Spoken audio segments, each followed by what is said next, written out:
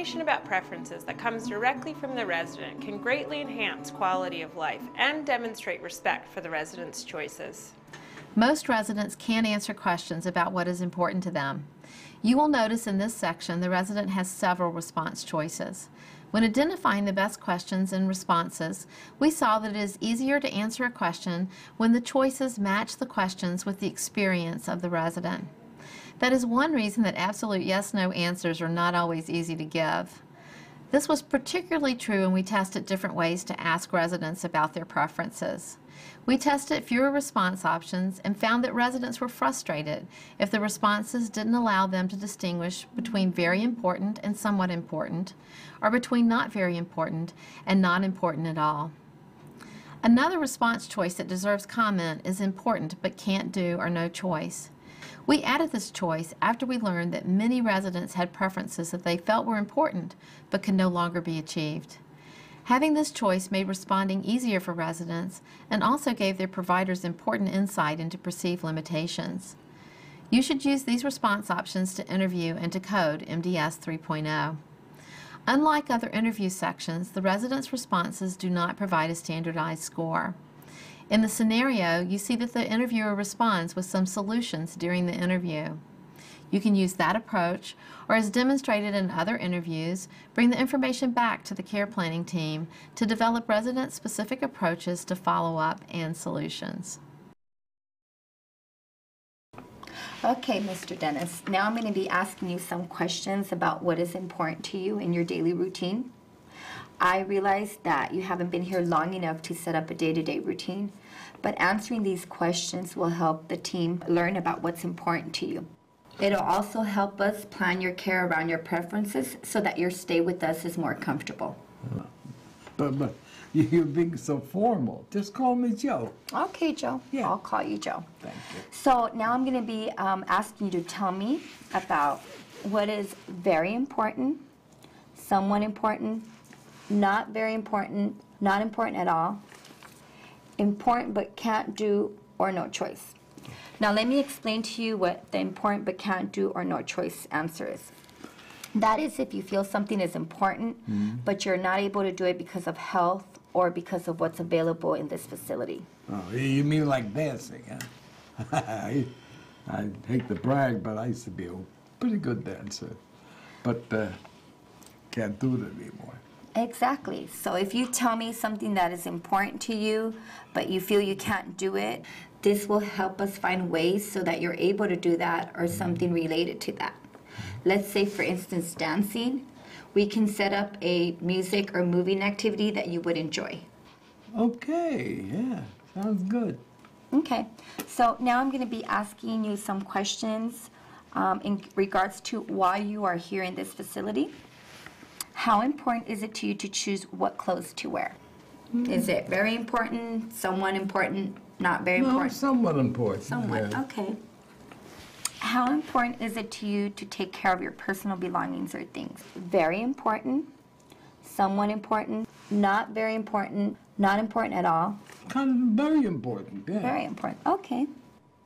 How important is it to you to choose between a tub bath, a shower, a bed bath, or a sponge bath? Oh, I prefer a shower, but I guess it's that's somewhat important.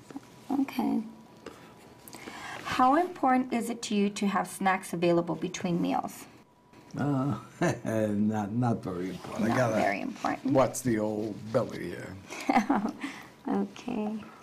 How important is it to you to choose your own bedtime? Very important, but I don't think I can do it here. You know, for example, last night they put me in bed at 8 o'clock. Now, I know they're very busy and they've got schedule to take care of, but 8 o'clock, it's I'm just not ready to sleep at 8 o'clock. Okay. I will make a note of that you felt that you didn't have a choice and that you have a preference for your bedtime, so that you do have a choice while you're here at this facility. Oh, man, good. Thank you very much. Okay. How important is it to you to have your family or close friend involved in discussions about your care? Very important. Now, I want my daughter to know everything that's going on. Okay. And so it's very important. All right. While you are here in this facility, how important is it to you to be able to use the phone in private? Privacy, and very important. Very important. Okay. And while you're here, how important is it to you to have a place to lock your things to keep them safe? You mean my valuables? Right. Well, I don't have any valuables, so it's somewhat important. Okay. All right. While you are in this facility, how important is it to you to have books, newspapers, and magazines to read? Very, very important. I love magazines, and I enjoy a good book, too. Okay. How important is it to you to listen to music you like? Very important. What type of music do you like? Particularly opera music. Did you ever hear of Renee Fleming? She's an opera singer. I've never heard of her, but I enjoy opera music. She's an opera, and she sings like a dream. You should hear her. So, how important is it to you to be around animals such as pets? Not very important. I used to have a dog, always had a doggy, and enjoyed them, but now, no, it's not very important. Okay. How important is it to you to keep up with the news? Very important. The world is going to hell in a handbasket. I want to know what's going on. Okay. And while you're here, how important is it to you to do things with groups of people? Groups of people. Well, let me think about that. No. Not very important. Okay. How important is it to you to do your favorite activities? Like what? Let's say, for instance, hobbies or things you might be interested in. Oh, yeah, I used to love to do crossword puzzles, but not my eyes, but the squares are getting awful small now. Okay, Yeah. so would you say that it's very important, somewhat important? It's very important. Very but important. I can't do it anymore. Okay, well, I'll make a note of that, and I will share this with the team so that we can make the print on boxes bigger for you. You can do that? Yes, we can. Oh, thank you. You're welcome. Okay, how important is it to you to go outside to get fresh air when the weather is good? Fresh air is very, very important, but unfortunately I can't walk as far as I used to. Okay, I'll make a note of that. How important is it to you to participate in religious services or practices? Not very important. I used to be more religious, but getting old, I guess. Okay. Well, thank you very much for answering these questions. These answers are very helpful to us. I will share this with the care team, and some of the team members will come back to talk to you about things you identified as important or important but can't do. Is there anything else that you feel is important that you would like to share with me? I think we've covered a lot. We've done very well. Yes, we did.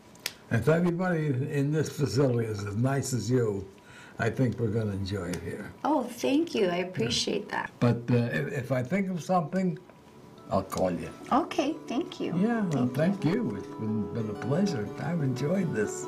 So tell me more about Renee Fleming, Oh, the Renee opera Fleming. singer. Not First familiar of all- with her. First of all, she's gorgeous. Individuals in long-term care settings continue to have distinct lifestyle preferences. In the National Test of MDS 3.0, the overwhelming majority of both short and long-stay residents appreciated being asked about what was important to them. The care planning team will consider those items that were very important or important to Joe. They will also consider those items he rated as important but can't do, no choice, and assess whether any perceived barriers can be removed or a substitute be provided.